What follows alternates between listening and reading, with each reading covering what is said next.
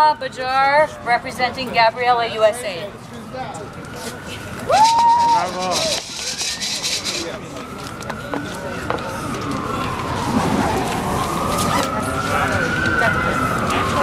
Hey y'all, how are y'all doing?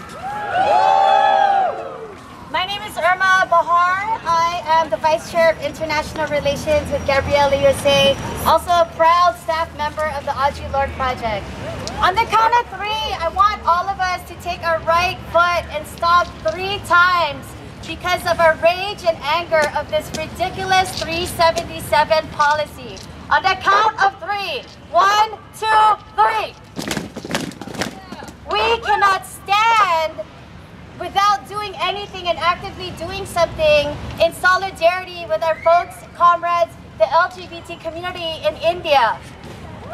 As someone who is a queer person of color and as someone who has actually had people born in the Philippines, like India, we were also colonized by the Spaniards.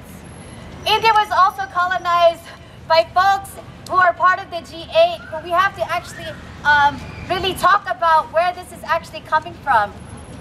Because of these structural things that's coming from the state and the government, it is not up to them to tell us what we can do with our bodies. It is not up to them to talk about what our sexual orientation or what our gender identity is. When I was reading about 377, I couldn't help but cry and think about what this is going to do to the children who will be discriminated, not just to the LGBT folks, how it's going to isolate people, and the sad fact that the police will continue to take advantage of our folks in India because of who they are. We must take a stand, we must be angry, we must educate and mobilize our folks. In the Philippines also, they are using celebrities such as Sharice Pampenko saying that she actually has a mental illness because of the influence of the church.